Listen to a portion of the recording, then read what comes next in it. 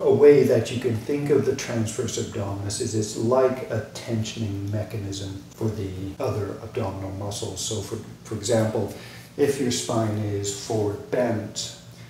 and your waist is relaxed, because the distance that, say, the rectus abdominis spans is a little bit shorter in this position, by pulling the waist in, you're actually adding length to the rectus abdominis, making it easier for that muscle to activate. And why might you want to add tension to the front of the waist if it's in a forward bend? If for example, you are bending forwards both at the hips and the spine, if you want to use your hip flexors to continually to actively bend your hips forward, so in a forward bend,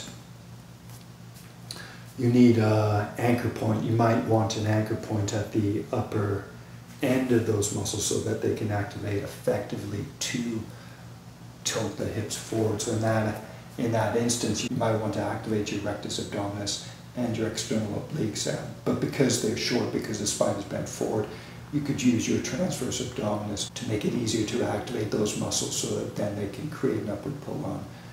the ASICs and the pubic bone. Then your hip flexors, the rectus femoris, tensor fasciae lati, and sartorius have a stable foundation so that they can act effectively to help tilt the pelvis forwards. But even if you aren't bending your spine forward as you bend your hips forward, even with the spine straight, in that instance too, you could also activate the transverse abdominis to pull it inwards on the overlying abdominals so that they can, in that case too, also create an upward pull on the ASICs and pubic bone, thus anchoring the hip flexors.